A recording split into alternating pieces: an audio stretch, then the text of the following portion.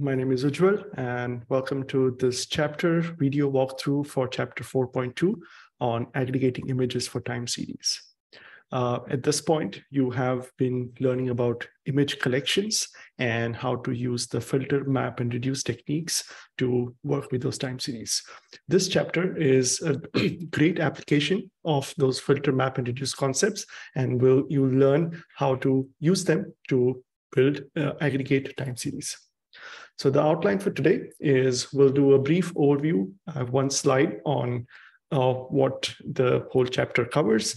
There's a bit of theory about the data set that we are using and why we need to aggregate to a different time period than the original time period that it comes with. And then we'll dive into Earth Engine. I'll be coding live, and I'll be walking you through each line of code and building the whole script together. So the goal for this chapter is to teach you how to aggregate time series. When you work with image collections, each data set is produced at a different time interval. If you talk about optical data, say Landsat or Sentinel, for the Sentinel-2 data set, you get a new image in your region every 5 days. And you have an image collection for a year, you have one image every 5 days. But some of your applications may require that you create monthly composites. If you are working on agriculture and you want to create a composite for each season, maybe a growth season, harvest season, etc., you want to create a seasonal composite. Now, how do we take your original time series and aggregate it to monthly, seasonal, or maybe yearly intervals? And that's the goal for today. So we'll take an image collection, in this case, precipitation data, and we'll create a monthly precipitation data set out of that. This chapter also will teach you how to work with dates. When you're working with Earth Engine, you'll have to do a lot of date manipulations. I'll cover some of the API functions that you can use to make working with dates much easier. And we'll then create a plot, a time series plot, to create the time series chart for the aggregated time series. This already assumes that you have worked through other chapters. You know the fundamentals of Earth Engine. You know how to take an image collection, apply filters through it. If not, I'll cover some of the basics, but if you don't understand it and you want to learn more, you could go back to the referred chapters here and cover those videos as well. As I mentioned, the chapter 4.0 covers the map reduce concepts and the details of how to write a function and map that. So we'll take those concepts and apply it here. If you want to recap those concepts, do go back to chapter 4.0 videos and see what those concepts mean.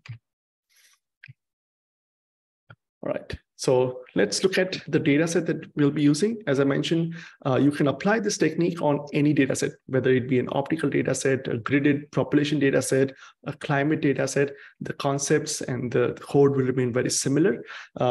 Today's example is going to be on precipitation data. We'll be using this data set called CHIRPS. This is a data set that is a mix of both satellite observations along with ground data. So CHIRPS stands for Climate Hazards Group. This is the group out of UC Berkeley that produces this data set. They use the satellite-based infrared precipitation measurement. So there are satellites with infrared radiometers that measure, give an estimate of how much would be the precipitation on the ground. But that estimate is not always very accurate. And those satellite-only sensors sometimes are biased. They don't always kind of agree with the ground sensors. So this data set combines both the satellite data along with the ground station data to produce a much accurate version of a gridded rainfall data. This is a long time series data. So you have 40 years of rainfall observations available to you. It's a really great data set for time series analysis, trend analysis, and so on. It's a fairly high resolution as far as climate data sets go. This is one of the highest resolution, spatial resolution climate data that is available to you at about 0.05 degrees.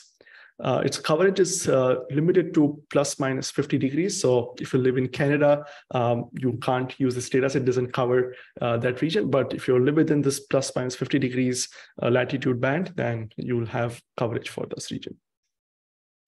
The main advantage of this data set is that it's internally consistent. They are all produced using the same algorithm. And so if you want to do a trend analysis, whether the precipitation is increasing, decreasing, what are the trends of that. This is great for that. It's also great for drought monitoring, and people use it to compare the precipitation in the current season compared to the past season, and maybe see if this region might be experiencing drought. The data set that you get, if you look at this in Earth Engine or you download this data set, you get a data set that covers a 5-day period. So you have one image where each pixel is the amount of rainfall at that pixel over 5 days. So each observation is grouped into a 5-day period. That is called pentad. And this seems like a bit of a strange choice of a unit, as why do we have data set as pentad? This is because Chirps uses some other data sets as input to their algorithm, which are also produced as pentad. So that's why you get this images, which each image is rainfall every 5 days. So if you consider each month starts at the 1st. You have one image from 1st to the 5th of the month, second image from 6th to the 10th of the month, and so on. And so there are 5-day pentads, so 25 days. And then depending on how long each month is, the last pentad is either 3, 4, 5, or 6 days long. And then the pentad would reset at the beginning of each month. And that means you have 6 pentads in each month, and you have 12 pentads, 12 months in a year. So you have 72 images for a given year. That's what you get. And that's your rainfall data set here.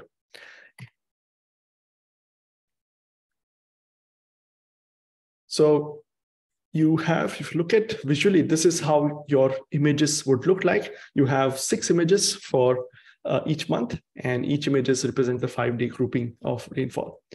This data set is not very useful in this form. If you want to analyze rainfall, you may want to aggregate and say, I want to know what's the monthly rainfall. You are generally not interested in rainfall every 5 days for an application. You might want to compute seasonal rainfall. You want to say, I want to know the yearly rainfall for the last 40 years, right? So you have to take this pentad data and somehow aggregate it to monthly, seasonal, or yearly data set. And in our example today, we're going to take this data set and see how we can use MapReduce techniques to take this data and transform it into a collection of 12 images, which is the monthly rainfall. So you take your 6 images for each month, sum up all the values at that location, and create the monthly rainfall at that pixel. And you have to do this for every month. So we'll start with a collection of 72 images, and we'll apply a technique, end up with a collection of 12 images, one for each month. And that's the goal for today. So with that, let's dive into the practical. This is the link. If you click on this link, it'll add the Earth Engine GE EDU book repository containing all the code. So I'm going to show you what that looks like. If you've already added the repository, you can just go into chapter 4, F4 in chapter F4.2, and you can look at the code. The chapter is divided into 4 checkpoints, and we're going to work through each checkpoint. So I will start from a blank code editor. I'll type and explain the code. At the end of the script, you'll have the full script, that is the checkpoint D here. All right, so let's start with our data. I'm going to search for chirps. And you can see there are 2 data sets that come up here for chirps. The pentad data, this is the one that I mentioned. There's also daily data. The daily data is actually not measured daily. It is a disaggregated version of the pentad data. So the unit, the algorithm outputs the total 5-day rainfall, and you don't really know how much it rained on each of the days. But there are some techniques where you can disaggregate it to the daily data. So if you, for analysis, I would recommend using the pentad data. This is the true original data set. This one is only if you really need daily data. So let's start with the pentad data. I'm going to look at, you can look at the description, read about the data.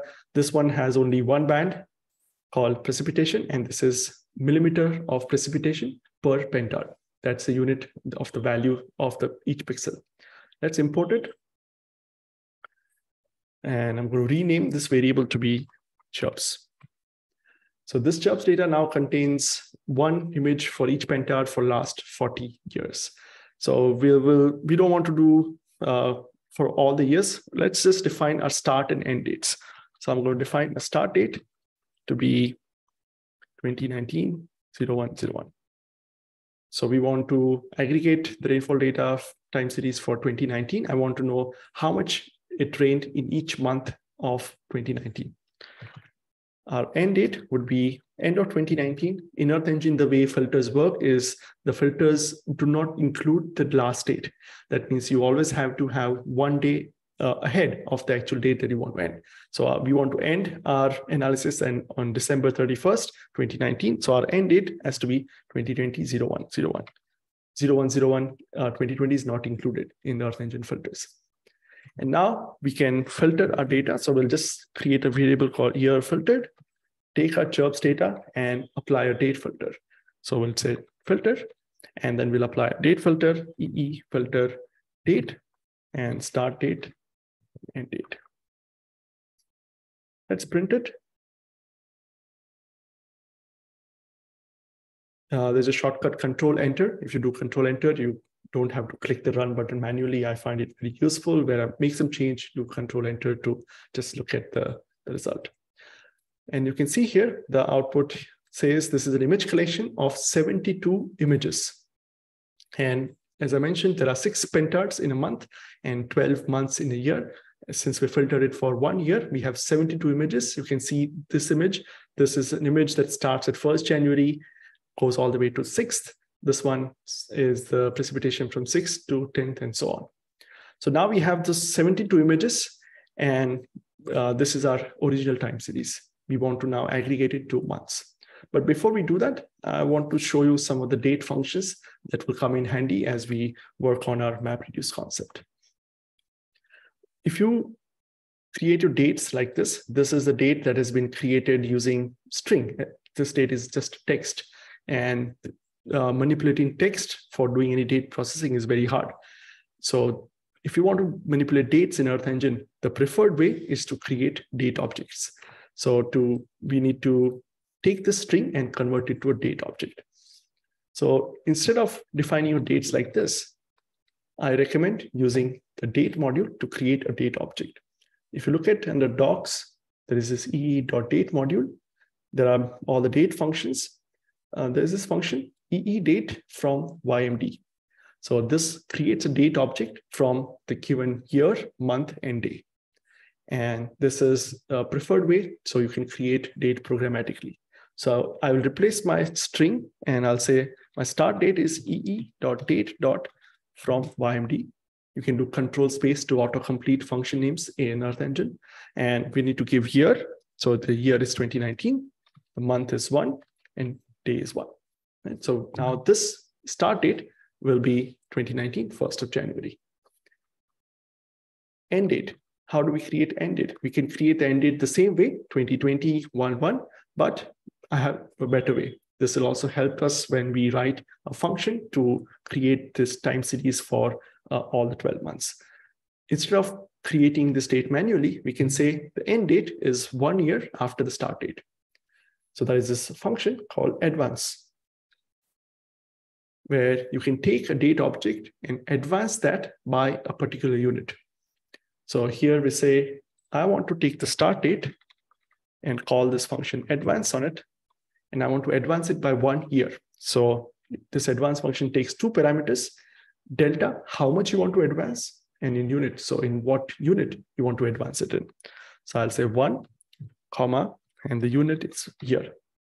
So the end date is now start date advanced by 1 year. So let's print this. I'm going to print the start date. I'm going to print the end date.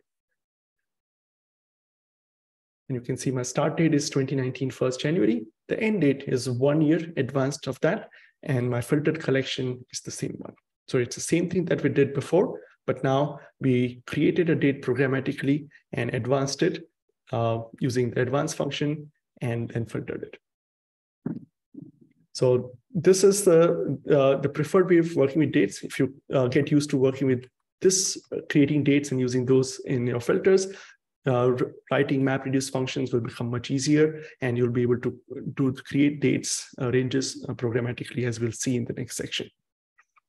I want to show you one more thing. If you look at this date is printed as 2019-01-01. I want to expand this. So it says the date object has this value, and this value is this large number. Same with this date. You can see this is the date. The value of the date is this. Now, this is called the timestamp. So the dates, when you want to store dates in a database or you want to do some date manipulation, working with strings or strings is very hard. So computers like to work with numbers. They're good at working with numbers. So a technique commonly used is to store dates as numbers. Now, how do we convert this date to numbers? Well, you convert it to, you take a base year, in this case, 1970 1st Jan, and you say each date is the number of milliseconds that have passed since the midnight of 1970 1st Jan. So these are the number of milliseconds that have passed since 1970 0101 to arrive at this date. And if you store this date, the computers can store them easily. You can manipulate those much easily. So these are the timestamp. They are also known as Unix timestamp. And when you are kind of using dates in Earth Engine and you print stuff, you might see those timestamp stored as this milliseconds. So we'll also need to store this timestamp in our image collections when we aggregate. So if you want to store this date, you'll have to convert this into milliseconds. Fortunately, there is a helper function that already exists in your e.date module. So if you take your start date, and there's a function called millis. If you call this function millis, this is going to tell you how many milliseconds has passed since 1970 0101. And it will give you the timestamp. Similarly, we can do the end date millis.